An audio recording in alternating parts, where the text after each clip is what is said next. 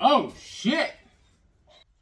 What's going on, guys? It is your good friend DC from DL Collections. We are here right now in my den yet again with another massive statue. Now, this is a piece that's been out for quite some time. I had actually purchased it right when it came out. Now, I'm a huge Godzilla fan. I was a fan of Godzilla back when I was a baby, or kid, if you guys want to be politically correct. And by the way, just so everybody knows, if you are watching my channel for the first time or for 100th time, I don't care at all about any of the specifics of any character. I don't. I do not care. So if Rogue's butt was always big in X-Men, and I think it was big in that statue, I don't care if I'm wrong about when it was big. I don't care. If I don't know where Spider-Man took a piss in high school, I don't care. I strictly just buy this stuff because I enjoy it. I don't even look at the specifics. I don't care about that. I just buy these things. I think they're freaking cool. Now, when I grew up as a kid, my dad showed me Godzilla for the first time. And ironically, the first Godzilla I had ever seen was Godzilla vs. King Kong. An absolutely atrocious looking movie with the weirdest looking monkey ever and a doofy looking lizard with big old lips. With that being said, the new adaptation of Godzilla, at first, in the first Godzilla movie for this new franchise that's opened up, I thought it looked really stupid because it was a really thick-legged lizard with really no depth to it. And honestly, that movie was horrible. It was probably one of the worst Godzilla movies ever made. But it ended up opening the door for a really, really, really cool future for the franchise and for this version of Godzilla. Now, this version of Godzilla has actually grown on me majorly, and I have bought a few pieces regarding to this actual type of Godzilla. I think I did the review in 1986. I brought this up in the last video I did. I am selling that statue. I do not like it. But that is one of my favorite Godzillas ever made as far as the version of Godzilla. There is numerous pieces for this, and I'm really excited to do this one because this is the bust. Now, back to what I was saying earlier, I had actually pre-purchased this a while back. I put it in my cart, and I just kind of forgot about it because I was buying things as they were released. Well, right when this piece was released, it actually went on sale. So I lost my $160 deposit, and I think the statue was $1,800, and it ended up going on sale for $1,200 with free shipping. So after I ate my deposit, if you add that back to the $1,200 and change that I paid for it, I still saved over $400 by canceling my original one. This one finally came. They said it was ready to ship, so I had it shipped out last week, and it finally arrived. So let's get to this build, and first off, the art box. Now, some people don't really care about art boxes. It's actually one of my favorite things about it. So they have the Godzilla vs. Kong. It was a poster they did. I love that. It shows on this side, it shows the bust itself, which we're about to get into, precautions on it. And in the back, it's got this really menacing look of the bust with some stats from Godzilla. Now, this particular base is really incredible. And I've seen some people post their versions of theirs. And I got to tell you, everybody I've seen post this, I think, has not done this piece justice. And I'm praying that it's as good looking as I think it should be. So let's get into this and see what we got. Some people are taking the pictures, and I always get so mad whenever someone takes a picture of a statue and they have the camera all the way zoomed out. So a lot of people were posting this, and I was really nervous to receive it because Godzilla looked awfully anorexic and borderline a meth head. So to hopefully not see that for myself will be pretty cool. I know my girl is borderline as excited as I am. Let's get into this opening. Okay. And the box is upside down.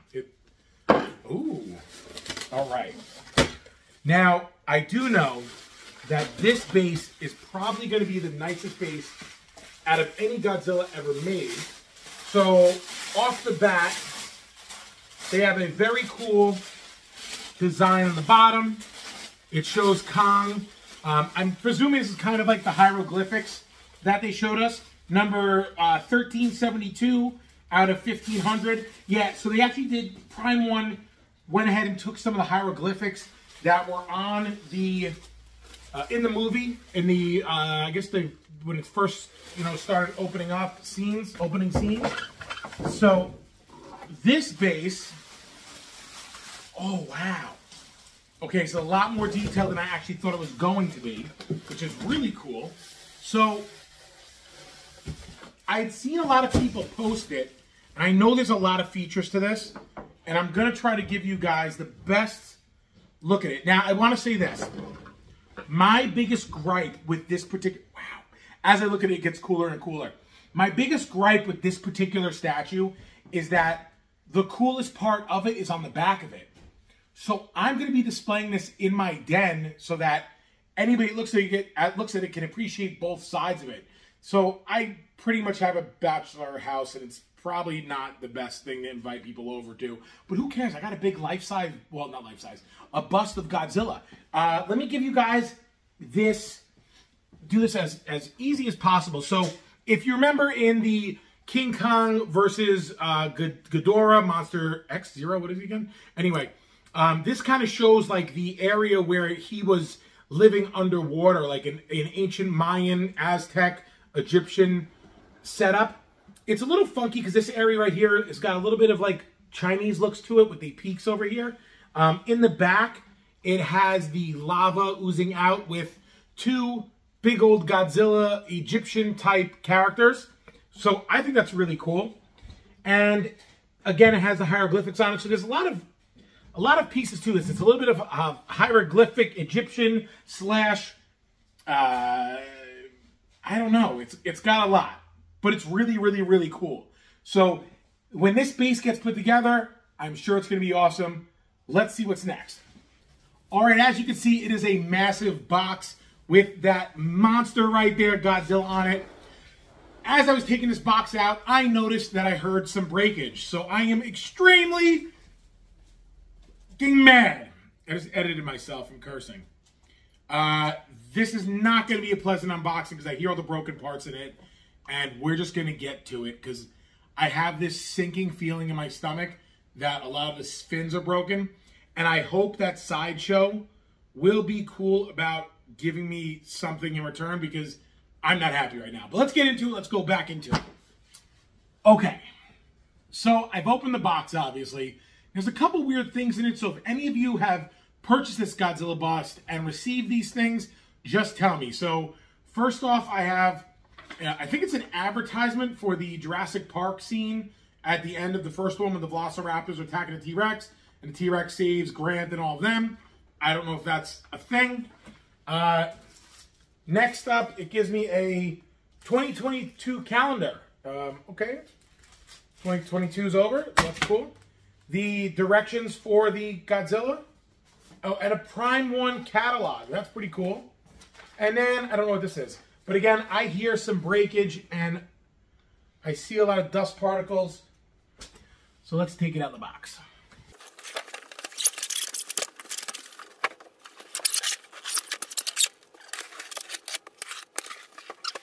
All right, so as I was unboxing it, I could obviously hear the things are broken. I'm going to take this plastic off, and we're going to hope for the best. Right, Ryan? Yeah? That's what I thought too, buddy.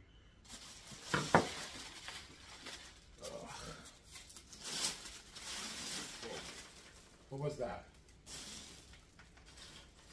I just hope it's silica beads.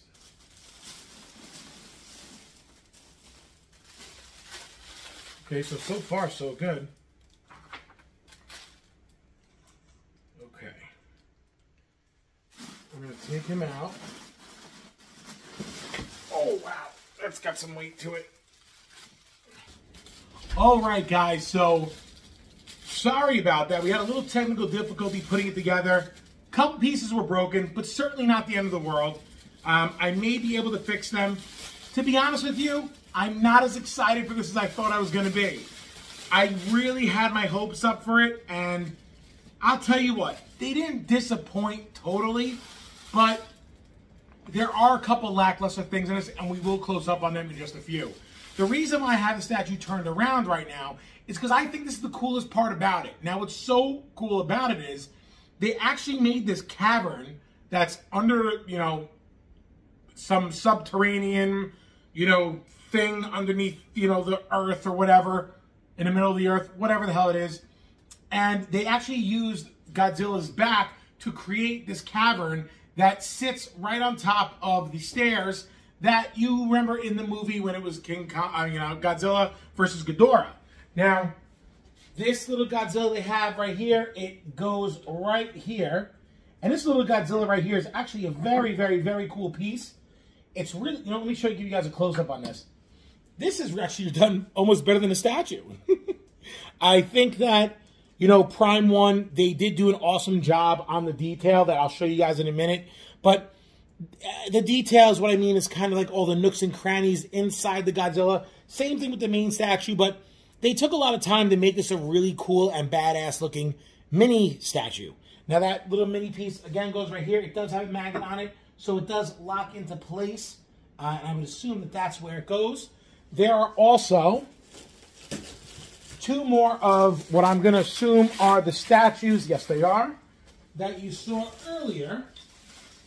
And where these go, I will certainly figure that out as well. So, kind of like on the base, these are the Godzilla, the Egyptian Godzillas that I was talking to you guys about earlier. So, there was this really cool story that I heard a while back, and basically what they had said is, you know, how do we know if aliens are real?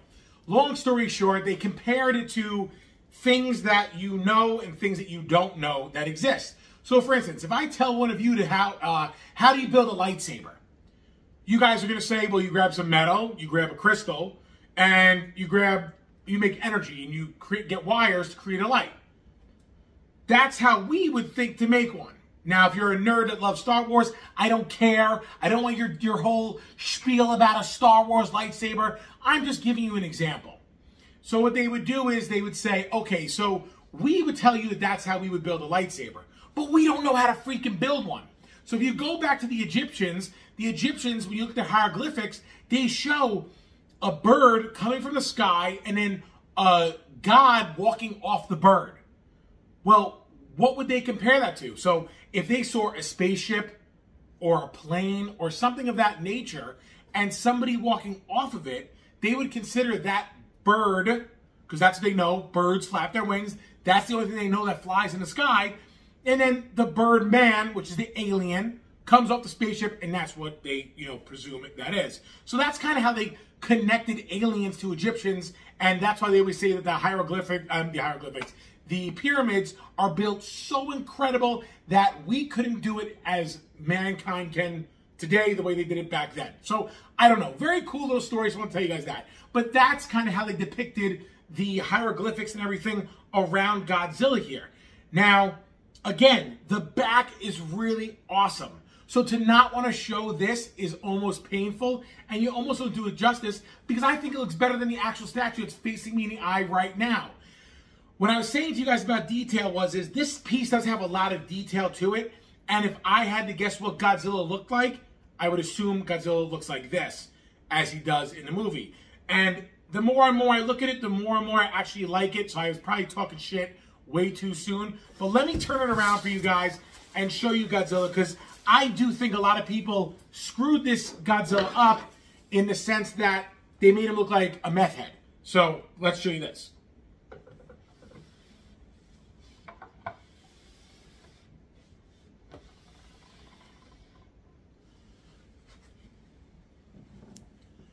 So here you have it, guys. Godzilla in all his mighty power.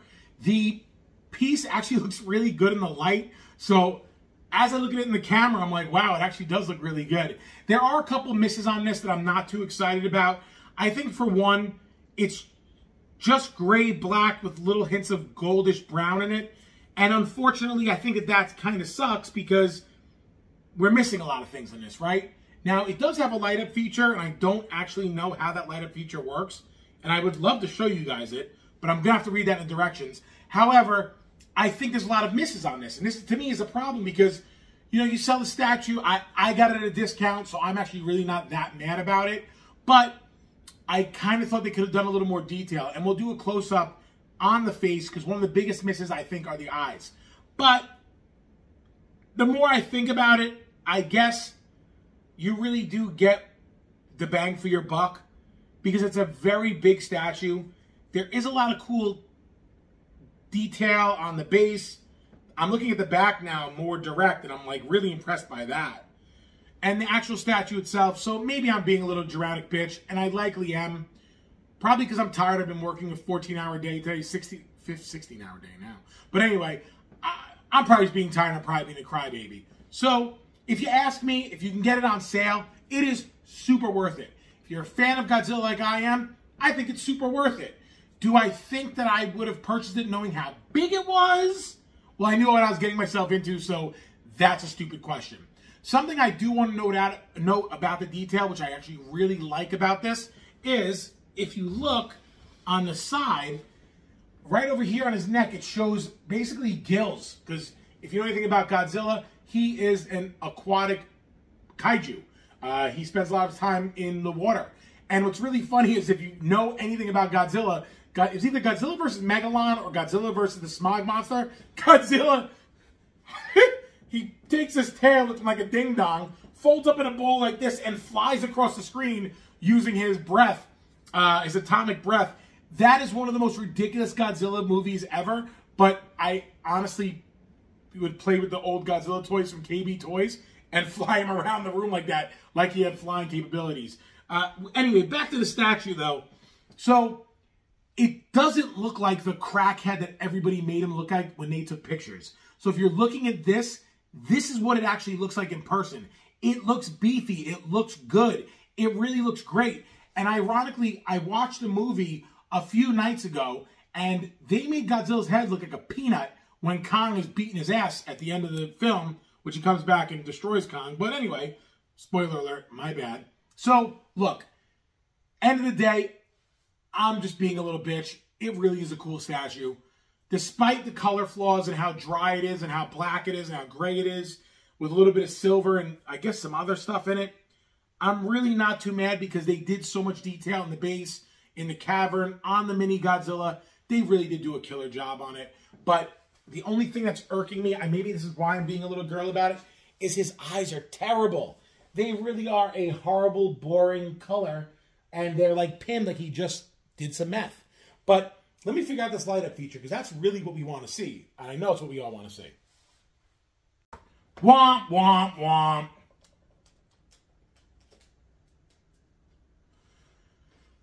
All right, well, here you guys go. It is the light up feature that comes with the Godzilla bust.